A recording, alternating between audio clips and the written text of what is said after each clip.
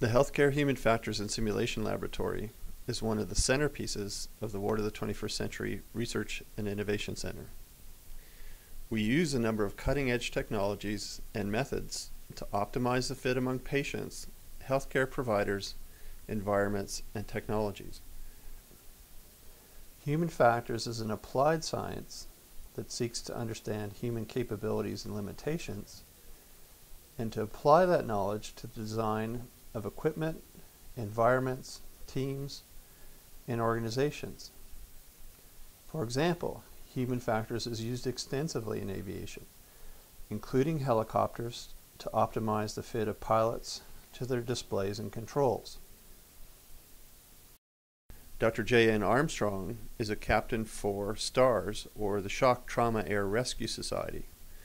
STARS provides highly specialized emergency medical transport to the critically ill and injured.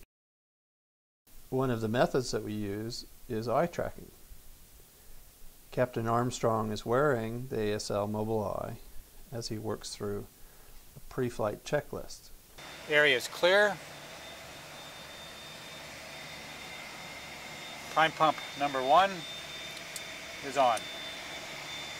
Start number 1.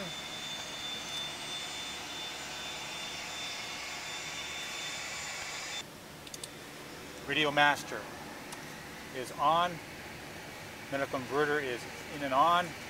Once the pre-flight checklist is completed, a patient can be flown to the Foothills Medical Center.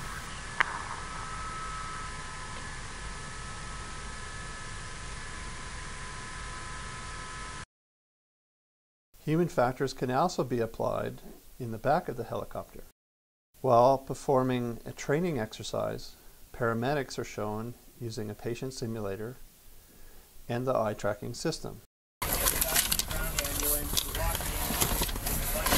I've got the paralytic ready to go. Okay. Ready? Yeah, okay, so I got C-spine. There's that. Stay. And do you want bougie right out of the chute there? Once the patient has landed, an anesthetist is shown carrying out a check of the anesthetic machine.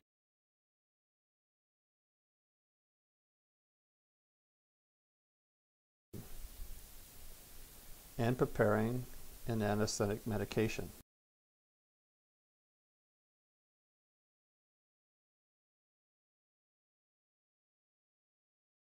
After leaving the operating room, the anesthetist has a cup of coffee.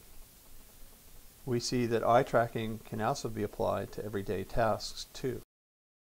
Thank you.